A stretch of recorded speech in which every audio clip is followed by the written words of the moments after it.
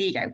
So welcome, as I said, to our first MarSocSci Webinar of 2021. And the Marine Social Science Network is a global community of researchers and practitioners covering a real range of topics around marine social sciences. And we're really enjoying this webinar series, showcasing the different methods and approaches and projects that are being used across the community. And we're really grateful to have Louisa and Dom here, who are going to speak to us about the Coral Communities project.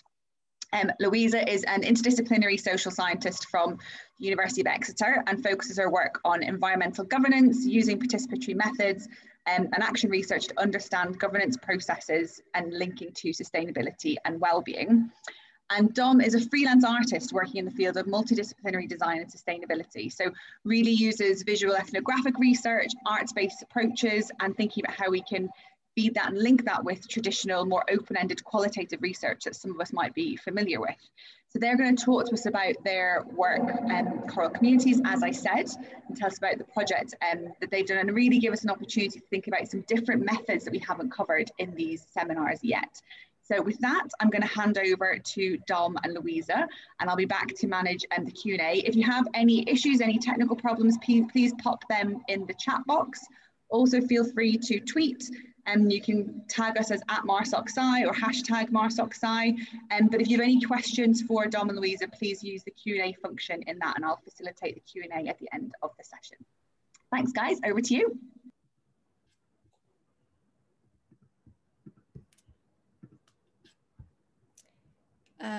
Thank you. Give me a second. Oops, hang on. Oh, sorry, I've started where we were practicing. Hi, hopefully everyone can see my screen and hear me. I'm Louisa Evans from Exeter and presenting today with Dom. The project we are presenting is Coral Communities. It was funded under the UK's Global Challenges Research Fund, and it was very explicitly NERC, ESRC and AHRC, which is our Natural Science Research Council, our Social Science Research Council, and our Arts and Humanities Research Council. So it was a great opportunity for us to really think about how we could be, very meaningfully interdisciplinary, crossing from natural, social, and arts and humanities, but also working on co-producing sort of knowledge and understanding with partners in the Western Indian Ocean. So it was part of a resilience building set of funding for piloting and networking, really. And we focused on building social ecological resilience in coral reef dependent communities in islands in the Western Indian Ocean. So we had three main objectives: to apply and share knowledge of participatory and creative methods, to mobilize conversations among participants around resilience, and to condense what is known about how to build resilience of coral reef dependent communities in the Western Indian Ocean. So the project was PI'd by Caroline Hatton, who was at Plymouth Marine Laboratory. Obviously there was a range of interdisciplinary expertise, and we worked very closely with two freelance artists for this. The project partners were the Islamic Foundation for Ecology and Environmental Sciences, Reef Conservation in Mauritius, and the Mwambao Coastal Community Network in Tanzania. So how we've structured our presentation today, Dom will introduce our approach to the visual and creative methods and talk through three in slightly more detail. We then would like to break for some audience object elicitation. So we're going to experiment with Zoom today for an interactive session, and fingers crossed we manage that within the webinar setup. So bear with us as we trial that. Hopefully some of you brought objects from the sea that are meaningful to you. What we'd like to invite you to do is write a description of those objects in the chat box. If you can find a chat box, hopefully. And when we break, if you can then put your hand up to indicate that you're happy to come into the panel and turn your video on to introduce your object to the audience, that would be great. Following our object elicitation and that interactive session, Dom will share some tips on what we learned across all of our visual and creative methods. And then I will contrast these with some of our other more conventional participatory approaches. And talk through some of our data in brief. All right. And as Emma mentioned, if you've got any questions, if you could keep those to the Q&A box separate from the chat box, if that works in webinar mode, hopefully. Right. So over to you, Dom, to start. Oh, sorry, just to say, so this is a quick map for those who aren't familiar with the Western Indian Ocean. We focused on the region in general. So incorporating sort of at least 5 islands from the Western Indian Ocean, but we worked more closely with communities in Zanzibar in Tanzania and in Mauritius. So you can see them on the map there. All right, Dom. Thank you, Louisa, and thank you, Emma. And thank you everyone for coming today. So yes, my name's Dominica, short for Dom, shortened to Dom. And I'm an artist, as Emma said, and I focus primarily in the field of sustainable design. However, I like to work across a lot of different artistic disciplines, and I like to work with other artists that do that. And I like to collaborate with people outside of the arts, including community. So as Louisa said, I'm going to talk through the participatory methods we used and how we very quickly focused in on visual methods. I'm not going to go into any huge depth. I hope this is okay with you all. What I'm rather going to concentrate on is giving you an understanding of the approach we took, why we took that approach, and how we want to continue. So why visual? Why visual first of all? Well, if you work visually in a workshop environment, you've got a chance of breaking down some kind of hierarchy that might exist within the community, and certainly breaking down hierarchy that exists between the researchers and the community. This is because of things like you can break down literacy barriers, language barriers, and if a participatory visual method's going well, is set up well, there's a lot of things happening. There's a lot of discussions, there's a lot of making, there's a lot of image and object making. And so there's lots of different tasks people can do, and you can try and check that you include everybody in different ways and check they're comfortable with what they're doing. This also encourages trust building and builds empathy. And what it also signals to the community is that you want to spend time with them, because these methods aren't quick, they aren't an easy option, but they demonstrate to the community that you want to give them time and room to say what they feel about their coastal environment. And you want to really get to the issues that are bothering them, and in this situation it was resilience. And you want to get to their feelings, and you want to understand those feelings, and that's what's really important at the heart of visual methods. So we knew it very early on. If you'd like to turn to the next slide, please, Louisa.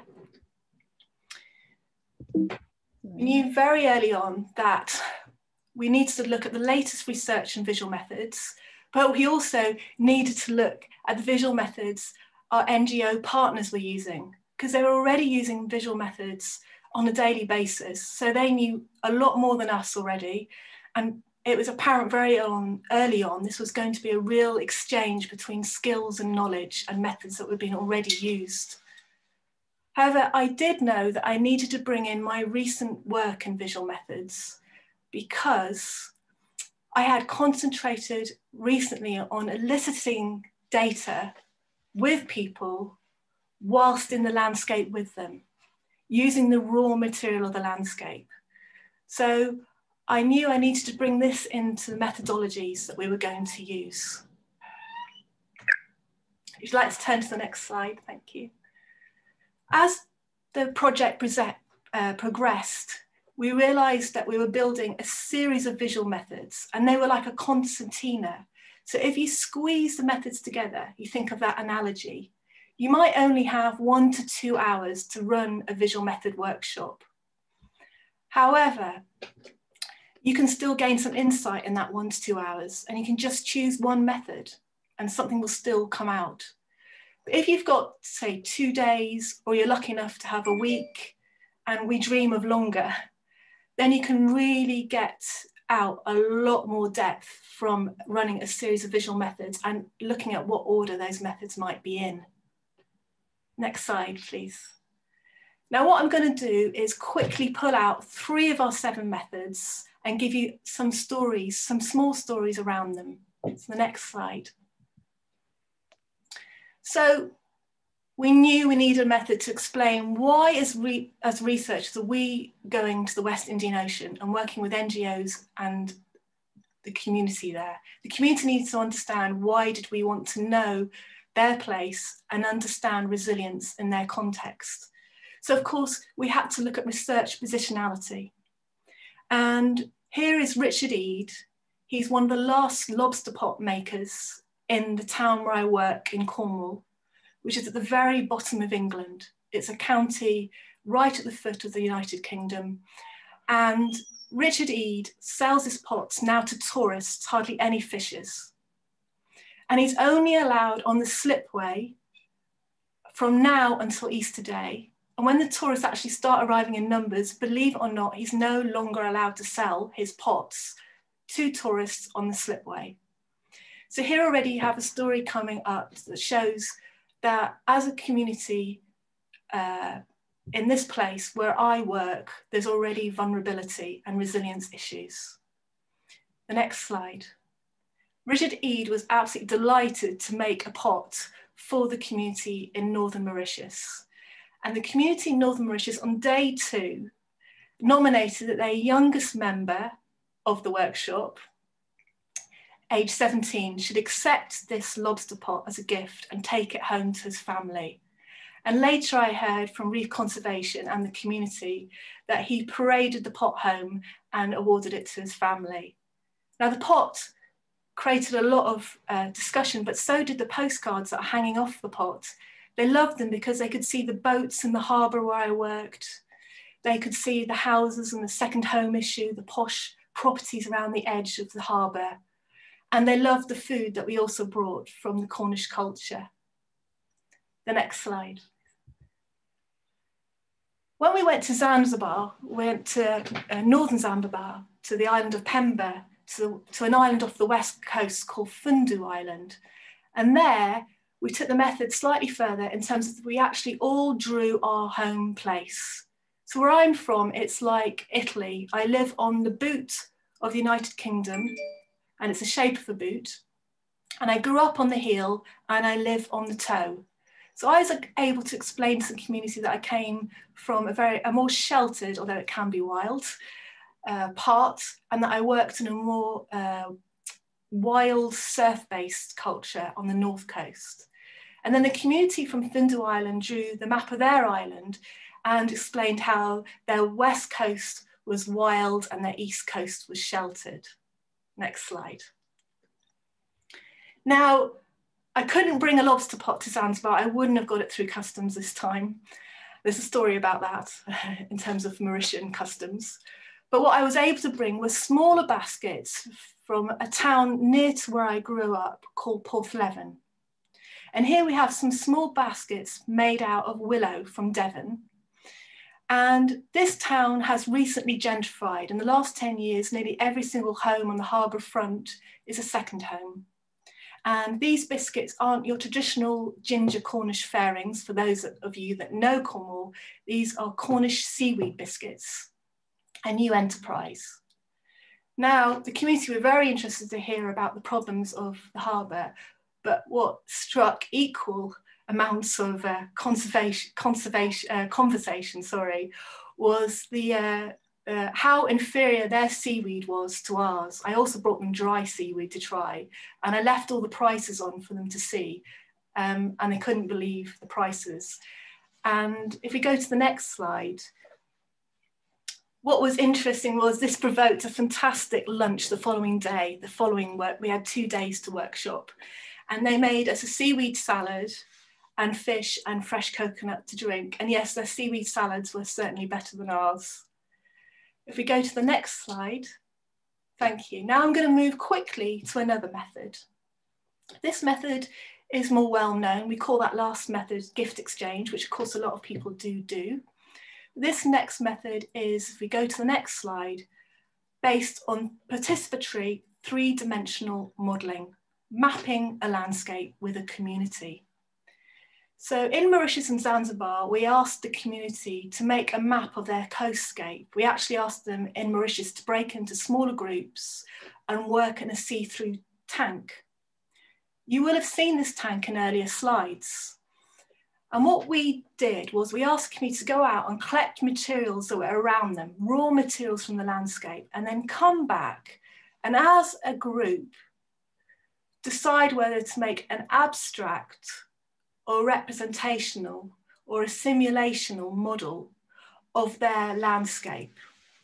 And the box becomes like a theatre box in a way. So we're not just using existing visual methods, we're starting to bring in other art disciplines. Later on, I'm hoping you'll see we also brought in fine art photography, and one of the other artists, Andy Hughes, that we work with is in the audience, and he's a fine art photographer. If we move to the next slide, rather than me talking further about the method, I'm going to play you a video clip from a film made by Andy Hughes and his students.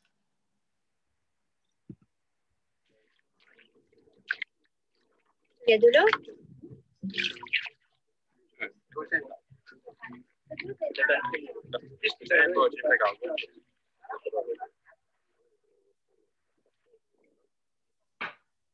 Throughout the process, we recorded what we did, how we did it, and the conversations we had together, so we could share them with others. We used photographs, drawings, video artworks of all sorts to capture our work and what the reefs mean to local people. Yeah, exactly.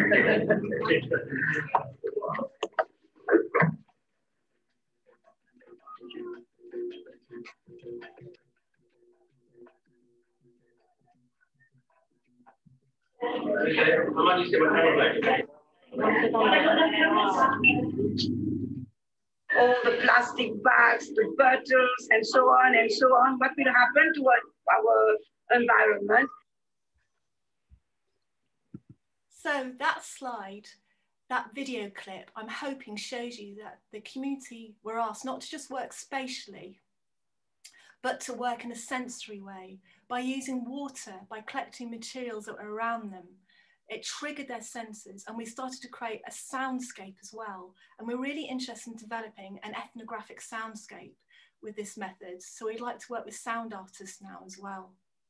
What I hope is also apparent to you is the importance of using raw material in general, and how, for instance, it brought up a conversation about plastics that were found as they collected materials for their coastscape making. Now I'm swiftly moving on to the third method. And if we go to the next slide, this method now involves all of you. This method is about object elicitation and looking at objects connected to the sea. And if we move to the next slide, we'd now like you to share your objects. And have we got anybody typing their objects in the chat box, Louisa? I'm looking. So I've stopped sharing for the minute so we can see what's in here. I hope, what I don't know is whether, right, here we have some objects. Thank you very much for those of you who've typed in. Hi, Emma. So we have a collection of stones found by the estuary shore, not found in the sea, but affected by the sea, sometimes covered by the sea. And then we have Ness Smith talking about, I have a piece of mangrove wood from Madagascar from when I was working there in 2004. So I wonder whether you guys, okay, we have more, thank you. Keep them coming in on the chat box if you can. I have one of the shells I collected when I visited a beach to swim. I have La Paz shells from the Azores where I work, oh nice. Sea glass from Lyme Regis, I love that. A natural sponge, fabulous. So what we would like you, or some of you, to come on to the panel with us, to turn on your video and share your objects with the audience. Recycled fishing nets into a bracelet, nice. An egg purse, fabulous. So if you're happy to come on, are you able to raise your hands to indicate that we could bring you onto the panel? I hope that works in webinar view.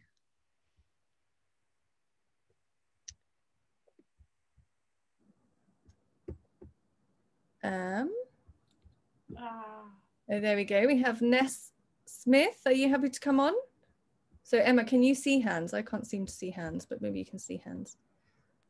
I can see hands, and I'm adding them as panelists as they go, so they should be coming up on your screen. Fabulous.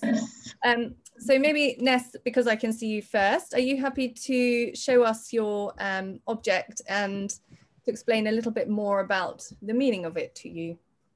There we go. That's my little bit of mangrove. It's a knot from a mangrove. I saw it when I was doing, we were researching the mangroves down in southwest Madagascar, mapping the extent and looking at sort of regeneration and how they were doing in general. I just saw this and thought it was really sculptural, really beautiful. And it was my absolute happy place for the whole year I was in Madagascar. Just loved it there. And I've kept it and taken it everywhere I've been in the world ever since. And I still have it now. And I really love it. Yeah, I really love it too. It is very sculptural, as you say. Yeah, that's really beautiful. Oh, thank you. Thank you very much for sharing. Bakaleles, is that right? I hope I pronounced that correctly. If you're happy to share yours, that would be fabulous. I think you're still on mute. Are you happy to unmute? Okay. So these are just kind of different shapes, I suppose, that I found by the shore of black stones. So yeah, they're not. I just was sort of intrigued by how, when you take them out of the context, you know, away from the shore, how suddenly they became very. I mean, it's a very special shore. The estuary of the Helford Passage is very sort of in Cornwall, is particularly special to me. But so, and these are just found there. So, but in a way, I struggled with the question, was I thought, oh, but they're not. Are they from the sea or are they from the land? So I was kind of, yeah, I suppose. But they are. I suppose they take their shape from the sea, although they're very geometrical. So I just find them intriguing. Yeah, that's lovely. Thank you. And I guess anything that makes you think of estuarine waters and the sea and your place being Cornwall. Yeah, thank you. Alison, I can see you. Hi. Hi, I came late, so I missed the beginning of the webinar, unfortunately, but I have two things. I have a lapis shell, and lapis, you know, are an old food that people used to always eat, and then they become something that's actually sort of high cuisine in Azores, Portugal. You eat the little critter that's there, and it sticks on a rock. This was in my plant. Unfortunately, it's covered with ants, so I'm fighting a bit with the little ants, but I wanted to show you something else I remembered that I had. These are made from parrotfish scales. So in Azores, a lot of people still make jewelry. These are earrings, and they also make other sculptures out of fish scales, and many of them also use natural colorings because these aren't, they're normally white. So anyways, these are made in a lot of, I know in Asia, in certain countries, it's much more common to be made also. Dom, it makes me think, because when you were talking, Dom, about the basket traps and the biscuits and things that were involved in the gift exchange, they also had a link to kind of micro enterprise in the place that you're from. And I imagine taking those fish scale earrings to Mauritius or Zanzibar would have had a similar reaction of interest in how something, you know, livelihood based could be made from the sea. Yeah, definitely. I think we'll touch on that a little bit more soon as well, but that's really great. And it's lovely to see a collection of objects, and I like how Alison held them right up to the screen and moved them around as well. Thank you. So Julia, I can see you now. Yeah, so I'm very far from the sea at the moment, unfortunately, missing the sea a lot. So I have something that is actually something I bought, I guess. It's a piece of recycled fishing net, but I guess it gave me a lot of hope to think that I guess the ways we can work together as a society and different creative ways we can have for bringing the ocean closer to people, especially people in landlocked places, or right now where so many of us are stuck somewhere where maybe we don't want to be. And yeah, it just gave me a lot of hope to think of, I guess, also how innovation can help bring these feelings closer. So when you take this object with you, or this bracelet with you, do you remember the sea always when you wear it or look at it? Yeah, I think it's more like a little piece of like hope in a way, like hope of like a shared understanding of there are ways of, I guess, tackling the big problems that we have at the moment, and ideas of there are people working with me on this, even though I don't know, like I don't know the people exactly who made this bracelet, but I know they have these same shared values as I do, and I guess that gives me hope. Yeah, nice, thank you.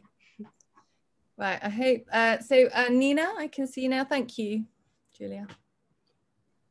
Hi. Hello, hi everyone. I have a seal scapula here. Ooh.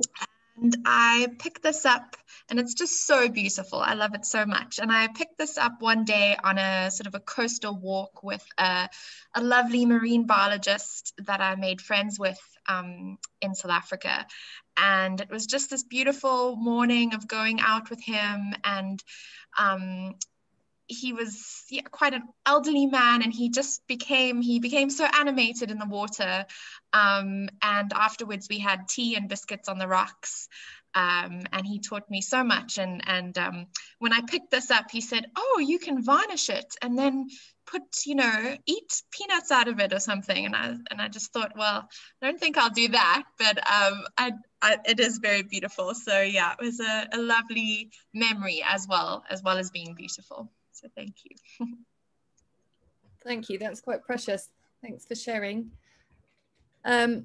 And Timur, I can see you there. Thanks for joining us too. Thank you everyone for sharing. It's really lovely to see you all typing in the chat, and keep doing so if you've got your objects, and also for joining us on the panel.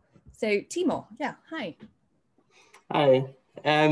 So I brought, I'll get it, oh, it's kind of fading in and out. So I brought a sponge. It's kind of got two meanings to it. I bought it in the Aegean region of Turkey, which is where I'm half Turkish. I used to spend a lot of time there as a kid. I think it's where I really got my love for the ocean. And historically, they have a long history of, not so much anymore, but of sponge divers. And I guess it kind of took on a dual meaning when, for those who don't know, I used to work with Mombao Coastal Community Network, one of the partners in coral communities. And there was one day where we were doing some participatory coral reef monitoring, and we had some like homemade slates for recording, for doing fish ID and everything. And then I couldn't rub it off with the eraser that I brought. So then one of the guys from the community, he quickly dove down, grabbed a little bit of sponge, and it was the best eraser. It was a lot better than the shop bought eraser, and it kind of, yeah, I got it for a sponge to use in the shower, but then learned that there's many uses for sponges. Nice, thank you very much. I love how you're connecting your different places and your different homes in that story. That's really nice. All right, I think, Dom, are you happy if we carry on? So you guys who are now panelists, we don't know how to reverse that, so you will remain panelists, but feel free to switch off your cameras or and certainly to mute yourselves if you don't mind. Thank you. And it does mean that if you've got any questions or reflections at the end, it'll be easy to add you back on again. And I will share my screen again, and we'll carry on for a bit. Give me a second.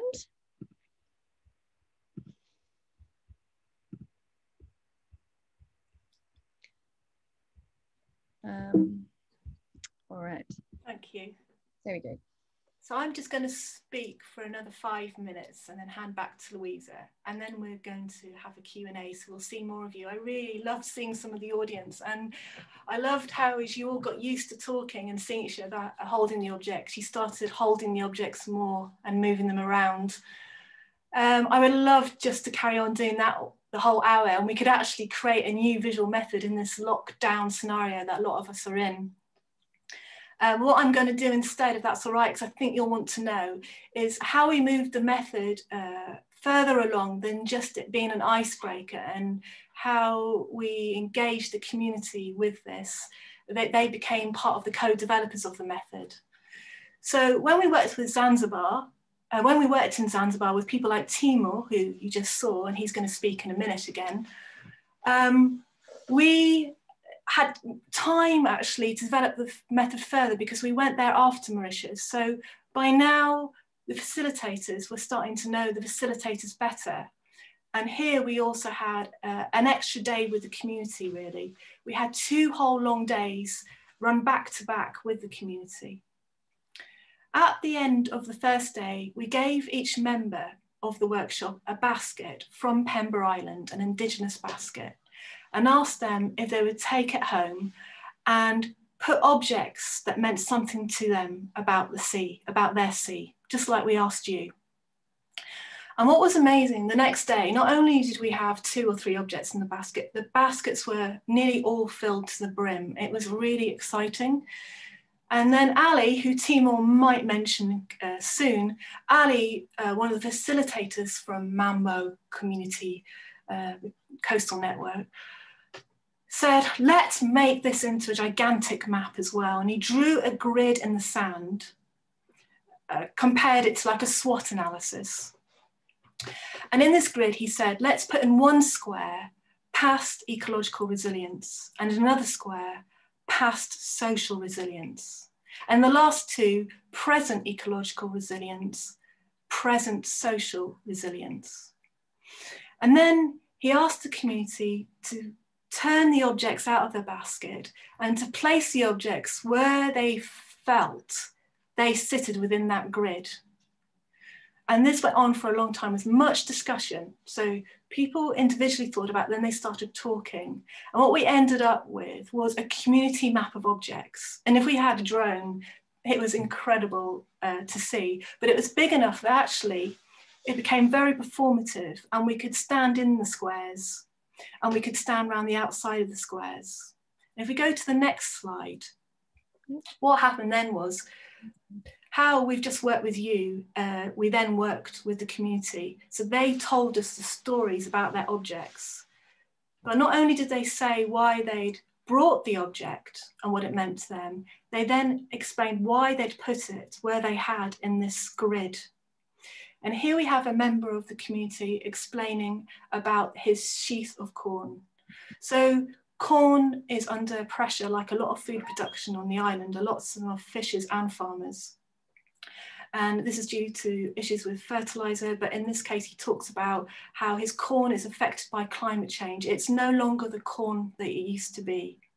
And if we move to the next slide, what happened was, in Zanzibar, we didn't have the see-through tanks to work in to make the 3-dimensional models, the maps.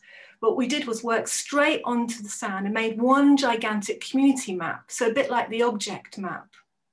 And here we have Ali, the fantastic facilitator, saying, raising his hands and now saying to everyone, now you've made a fantastic outline of Fundo Island.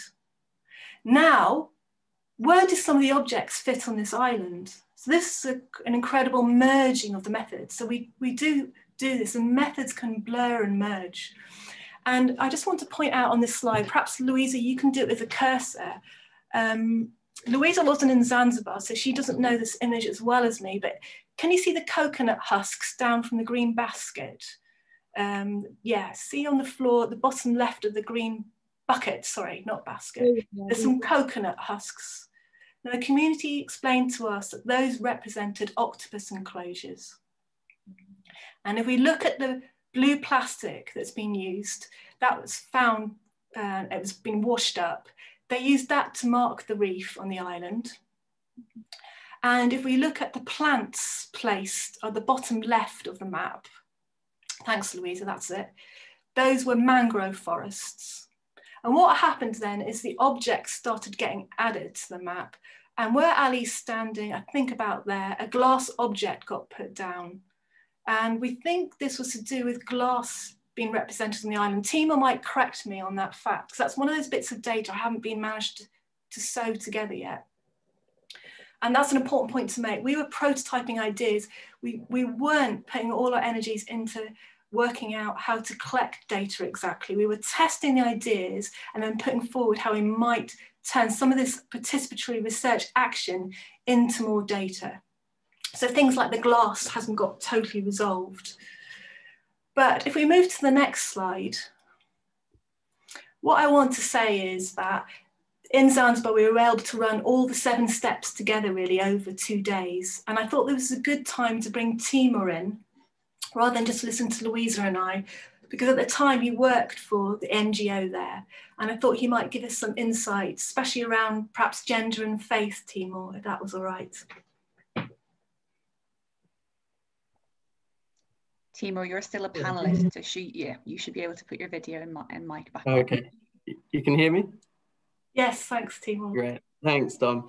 And thanks for inviting me to come along and share some of my thoughts on it. Yeah, I think it was a really interesting reflection, especially around gender. Zanzibar, it's quite a patriarchal society. So one of the reasons why at Mwambao we really liked and tried to use a lot of participatory methods is when you would use more conventional qualitative approaches like focus groups, for example, it will quite often revert to the typical norms to do with gender. So the conversations and discussions would very often be dominated by men, whereas women would be much more in the background, because these sorts of a focus group kind of represents what the community would have with like a formal meeting or discussions.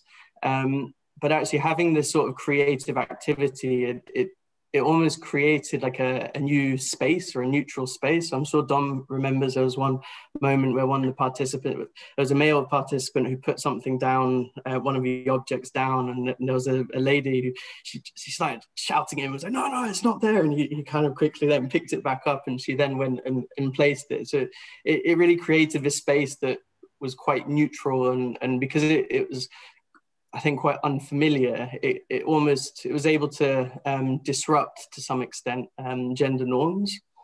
I mean, in terms of the faith aspects of it, I think that as scientists and researchers, we often see what we're doing through our own worldviews, whether that's in the mode of inquiry or the kind of values that we place on something like nature and the environment.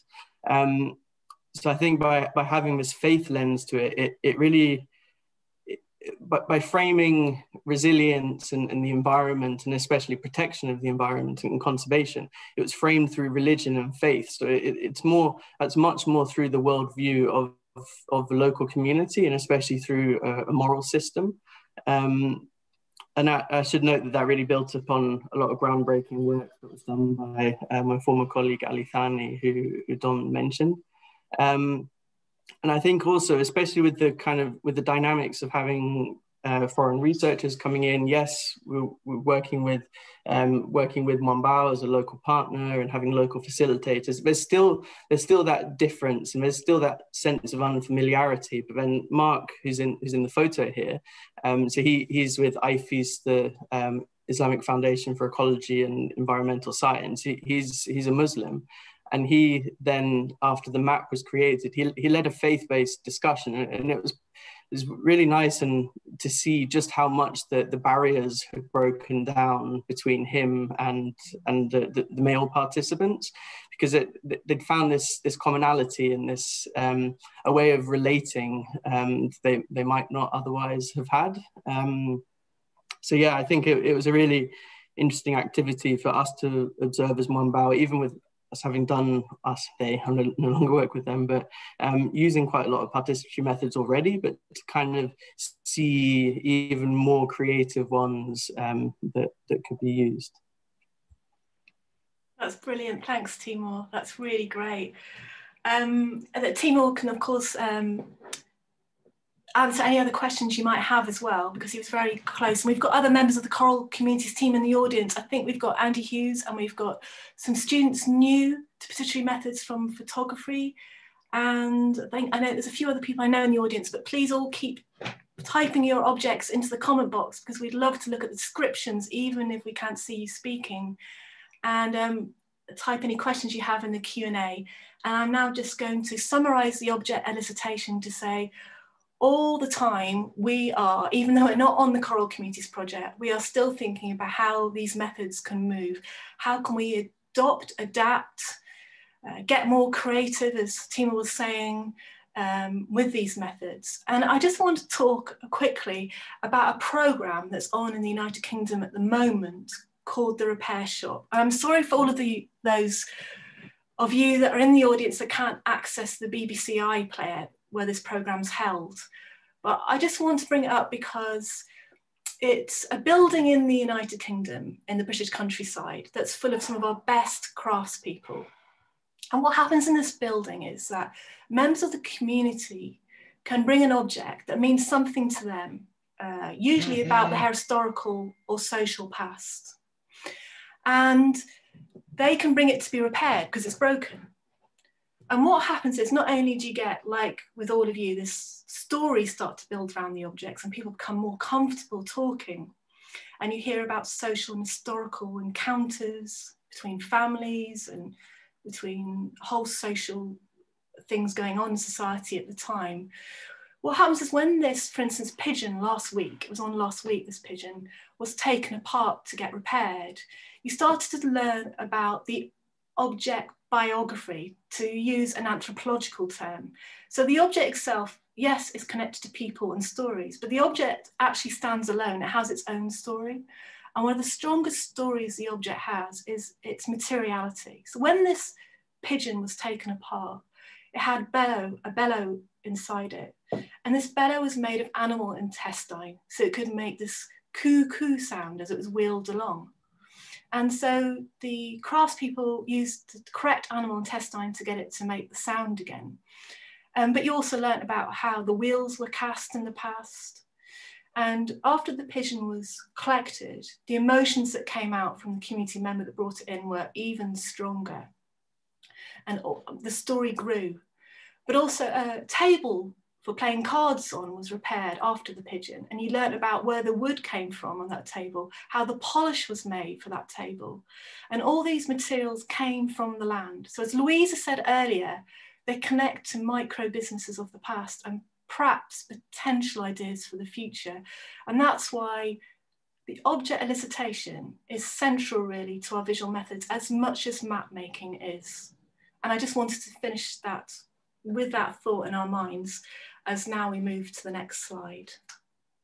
Thanks. So I'm just going to now spend a couple of very quick minutes giving you some tips. I'm doing that because it shows how we were using the method in a slightly different way, perhaps than some people, even though the methods are well known rather. So I just got a message from Karen Morrissey, one of the Coral Community team members, saying that glass on the island of Fundo was put on the map to represent the first making of glass on the island. So that's really great.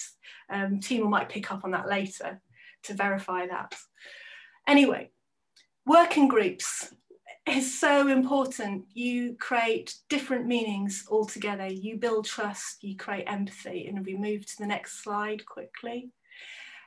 Work outside as much as possible. I can't emphasize this. It can be hard, it can be difficult, but try to use the landscape like a stage.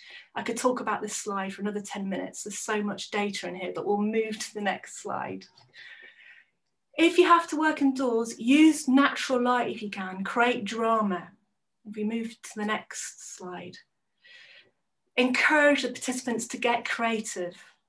So you can have props hidden away. The people in this group wanted to make their coral alive, not bleached. So I had some paint hidden. But first of all, use the material of the place, the raw material. We move to the next slide. Bring out participant creativity, build confidence. And this is not just for the community, this is also for facilitators. So the facilitators shared skills, and this is really important. There was a lot of us in the end that were used to facilitating. We started sharing skills between us as well as with the community, and the community started telling us ideas. Here, even I need to know to use a gyro stabilizer. I would like to access one to make my videos smoother. You move to the next slide. Again, the performative. Don't be scared of being dramatic. Turn out the lights if you want to speak about the future. And with the resilience, that's really important. Resilience wasn't understood by this group. They said it's really, how could you survive in the future? That was their notion of resilience. That was a better way of talking about it. So now I'm going to hand over to Louise, and she's perhaps going to, I think, give you a bit more, some quick insight to how we communicated the visual methods outside of the community as well as within it after the events. And she's going to also reflect about how the methods sat in with the wider context of the project Coral Communities. Thanks, Louisa. Dom. Yeah, so just a couple of slides briefly to show how, sort of in addition to the multi-sensory methods that Dom's talked through, we try to explore both the written and the visual. So with the written, we use sort of real and virtual coding. So you can see these hashtags written on little glass, I think they're microscope plates and slides, which people could dot into their various displays and the work that they were creating over the time with us in Mauritius and Zanzibar. And you could take this further. You could move this online and carry on the conversation through the social media hashtags and things like that.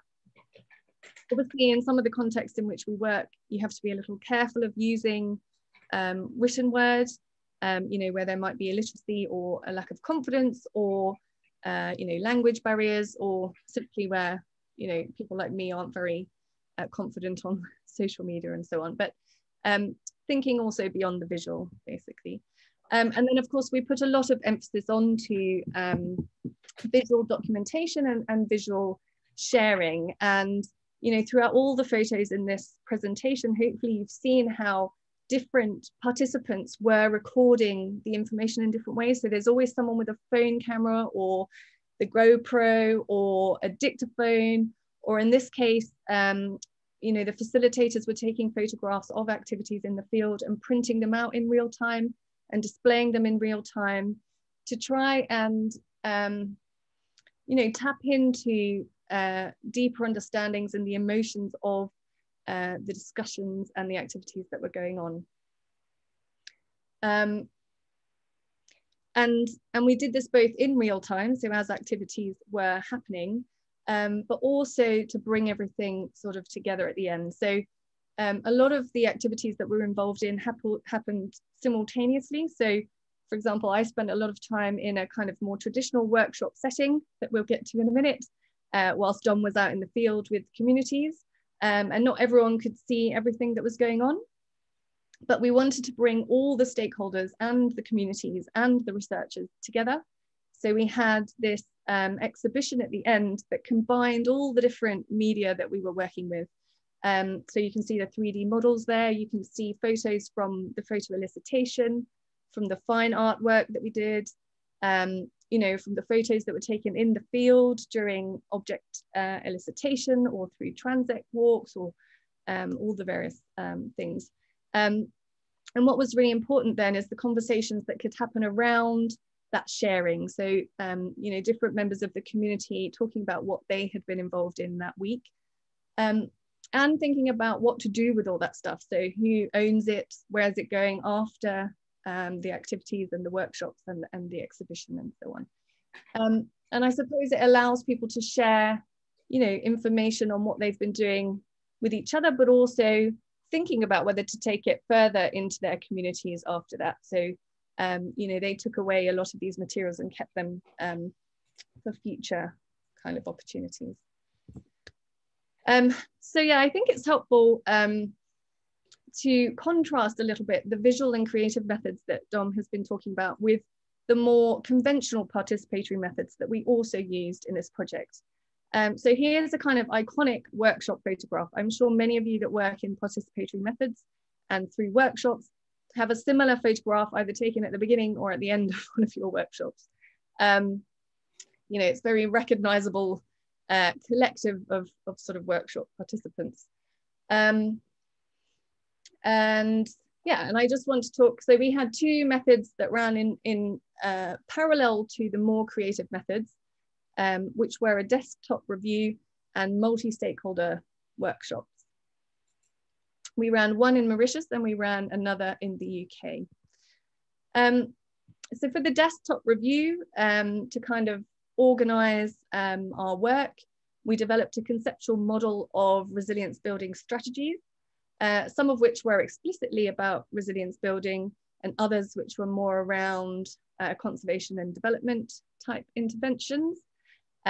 We had sort of 14 strategies that were arranged from more ecological focus to more social focused, and we used these to organize our review of the literature, trying to focus in particular on what evidence we could find for the implementation of these strategies in the Western Indian Ocean.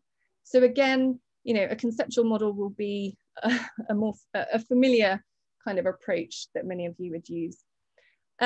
So I won't run through our data in detail because we do want to get to some kind of reflections and Q&A in a minute, and have focused mainly on our methods and approach. But just to say that we developed resilience report cards, and you can find these online, and they sort of detail the evidence that we did find for ecological impacts, social impacts, and implications for ecological and social resilience. And then for each, using the workshop data, we developed case studies from the Western Indian Ocean, which try to bring to life these different strategies. So you can see report cards for 14 strategies online. And yes, so we did the desktop review, and then we took some of those reports in draft form to a multi-stakeholder workshop. So involving government staff, NGO staff, you know, indoors, using all the familiar sort of materials. So you can see the flip charts, you can see the sticky notes, working round tables, and you know, still very participatory, but perhaps missing the more creative elements that we were developing in the outdoor activities that we were involved in. So because we are fairly short on time, I won't run through our data, but I do want to point to the fact that within the more controlled environment of this indoor multi-stakeholder workshop, it was much easier to document the information, you know, through flip charts, through audio recorders on the tables that we could then transcribe and analyze. And, you know, adding that to the literature that came from the desktop reviews was much more sort of familiar working practice for us, I suppose. So just to flick through these. And, you know, obviously, because we were sort of experimenting with the creative and the participatory, we were quite conscious that we had separated in some ways our methods. So we were using more visual creative methods with communities, and we were using more conventional or standard participatory workshop methods with government and NGO stakeholders. And we wanted to try and break down those barriers a little bit. So we brought our government and NGO stakeholders outside, and they also participated in some of the fine art photography, the 3D seascape modeling. We did that in Mauritius with our stakeholders, and also in the UK. So we have people from the funders here, from NGOs in the UK, and so on, experimenting with the 3D modeling, thinking about perspective. And you can see that it's not the beautiful sand of Mauritius here, but the sort of estuarine sand of Exeter that we used, which is where I live. But similar conversations came out around both the sort of risks and threats to our marine environments, but also optimism about the future of these environments through these creative methods. And, you know, everyone found it really interesting to get tactile and to think visually and to think about the different senses that they were engaging with here. So the point of kind of trying to contrast our participatory methods was to highlight a couple of tensions that came out for us in this work, and that we're sort of grappling with when trying to write up some of this work. So the first was around, you know, whose creativity and whose voice we're interested in. You know, creativity was core to the participatory approach that we were trying to apply, but it was kind of more automatic for us to think about that in terms of community, and a little more awkward for us to think about that in terms of the more official stakeholders that we were working with. So, you know, we thought about, can we ask the government to sit on the floor? Can we ask them to lie on the floor to look at the, you know, the 3D model from a different perspective and things like that? And obviously we did in this case, but if you would think about taking that further to say a UK context, you know, would you get a suit from DEFRA to sit on the floor or lie on the floor to look at a seascape from a different point of view? Kind of brings up questions around our typical routines and habits when we employ sort of more creative and participatory methods. So the first tension was around, you know, who we're getting creative with and why we find it difficult to think about different stakeholders being creative. The other was around productive fun. So, you know, a lot of the activities were really enjoyable and engaging activities, but there was lots of things going on at the same time, so it became very difficult to collect all the data from all these activities.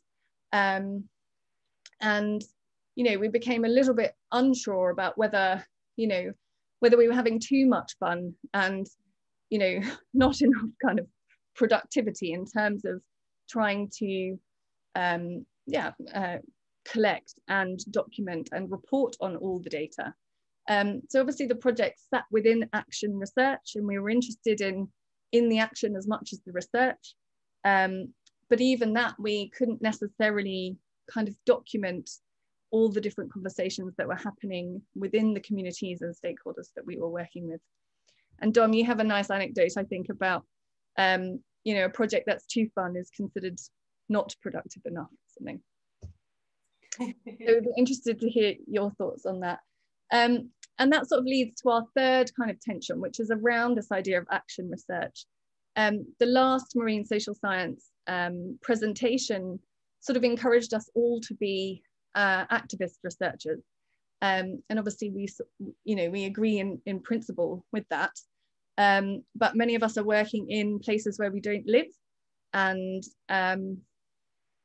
you know, we try as much as possible not to be sort of fly in, fly out researchers. We work quite closely with the NGOs on the ground. And that's the kind of pathway to impact, as it were. But we're quite conscious that that puts a lot of responsibility onto our NGO partners to translate, in some ways, the purpose of a lot of this visual creative methodology for communities when, you know, when their needs are sometimes more immediate, or when you're trying to translate or explain the more tangible outcomes that can come from some of these methods. So, so there was a tension also around our role within an action research framework. So we don't have, you know, the answers to those reflections, but we'd be interested to hear your thoughts. I'm conscious that we are over our hour, but I will stop sharing the screen in a second, and we'll invite any of you who'd like to comment further to add your reflections to ours. Thank you very much. Louisa, could you just put, oh great, she's put the last slide on. I haven't put it on there. I'm just saying, I know people are having to go. We're definitely losing our NGOs. We had Wendy Brewer from Green Map System, who's just left, and Timor from Mambo Community Coastal Network, but at least you saw him. I'm hoping someone from Reef Conservation is out there, but they might have had to go. I'm just going to say, Emma, perhaps any Q&As can also be answered via Twitter and Instagram. I'll keep an eye on it.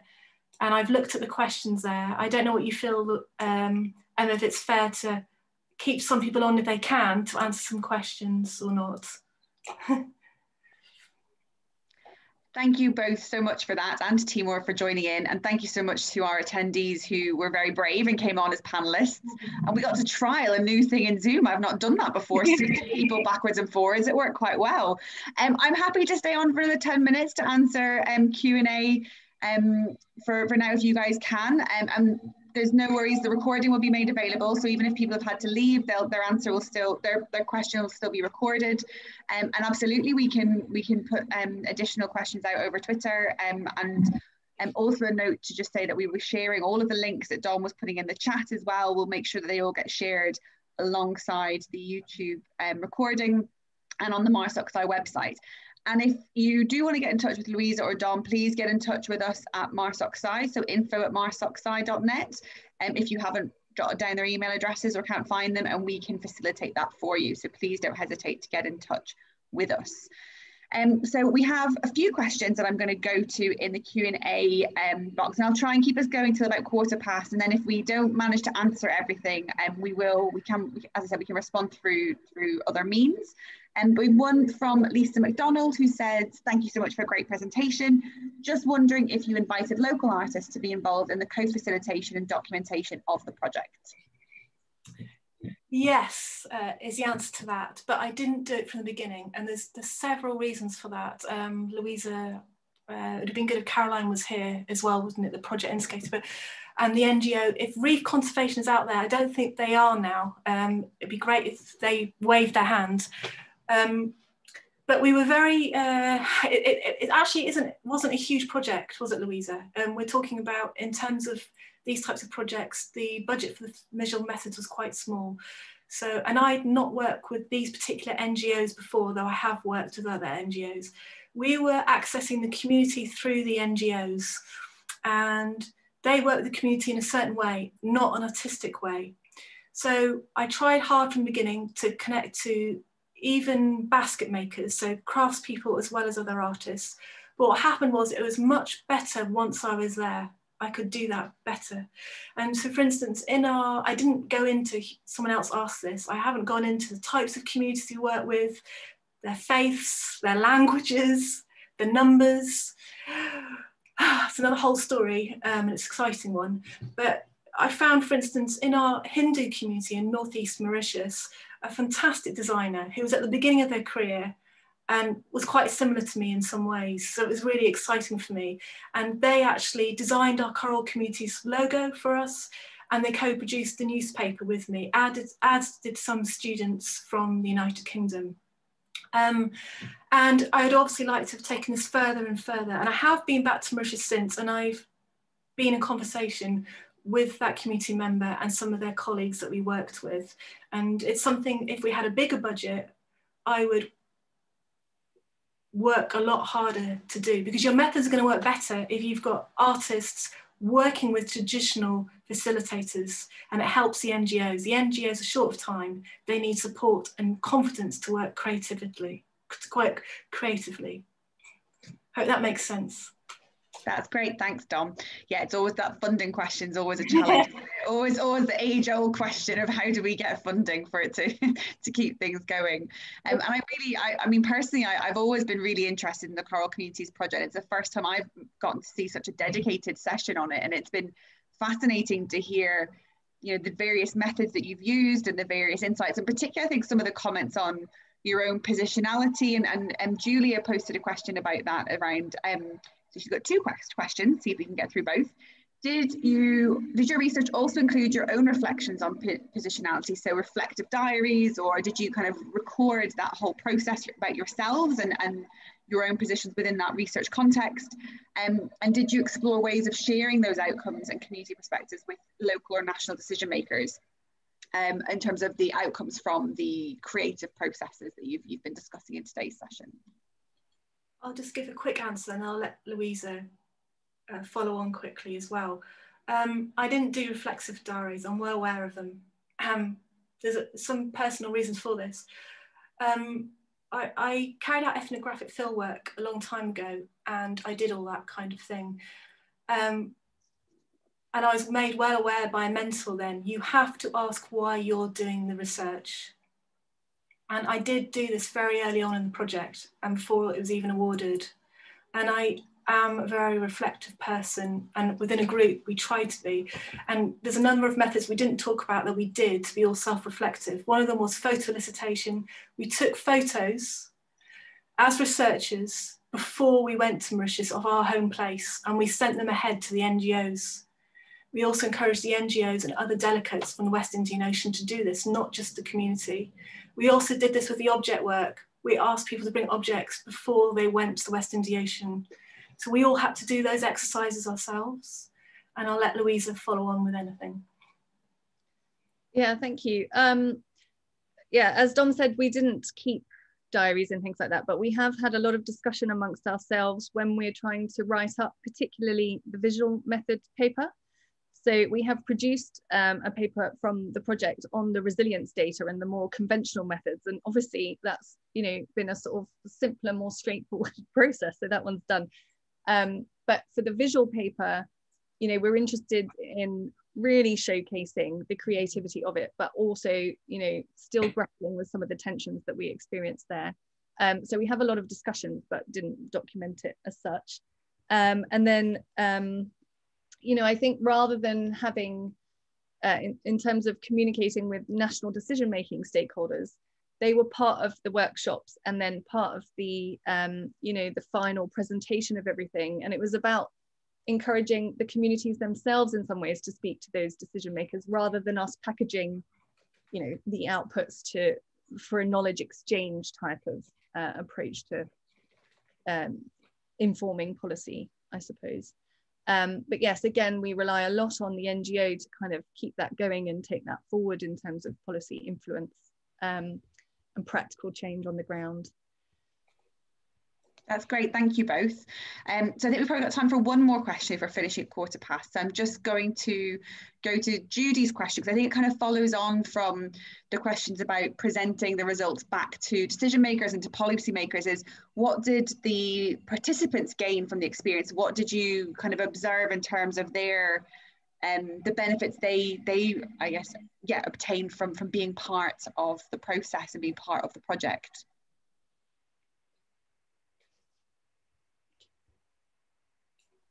Dom, do you want to speak first, or will I? I think it's okay. I think you should go first this time. I feel like I've said too much.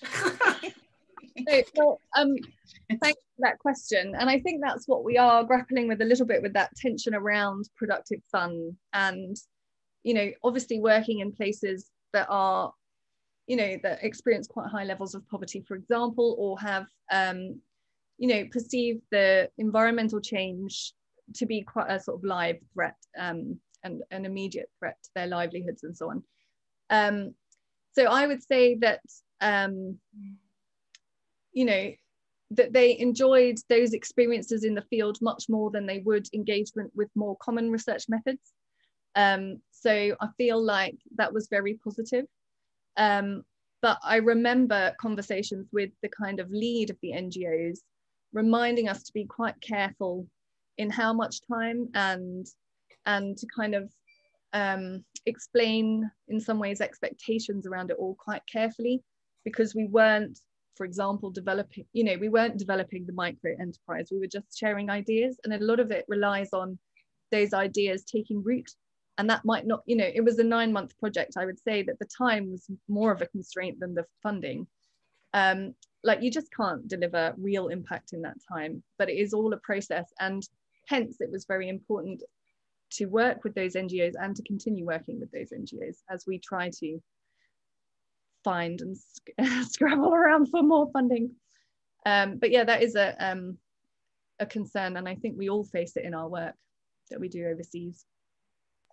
Yeah, absolutely. It's definitely a conversation, and a necessary conversation that's happening much more, I think, in the world we kind of are operating in, which is great. It's a really important thing for us to be reflective about as researchers, and to think about how we can ensure we're doing that in the most just and inclusive way. And I think today's talk really highlighted some of those opportunities and those processes as well. We have got a few more questions, but I'm conscious of time. And so what I'm going to do is I'm going to save the Q&A box, and what I'll do is send the questions to Louisa and Dom, and hopefully they'll be able to provide us with some answers, and we can include those in the MarSocSci website and the newsletter with the link to the recording. So I'll make sure that we can respond to those. Yeah, I guess all that's left is really to say thank you both so much for such an inspiring and such an engaging talk. There's been lots of great conversation and lots of really positive commentary in both the Q&A and the chat box. So thank you both. I really, really appreciate it. I found it fascinating. Would love to come to Mauritius with you next time, just as an aside. But I'm sure everybody else on the call would too. But thank you all very, very much. Our next MarSocSci webinar is planned for the 25th of March. And it'll be with Peter Jones from UCL, who's going to talk about some of the work he's been doing around governance in marine protected areas. The information about that will go out in the next newsletter. But again, thank you all so much. Have a good rest of day. Stay safe and stay well. And hope to see you all again soon. Thank you. Thank you. Thanks everyone. Bye. Bye.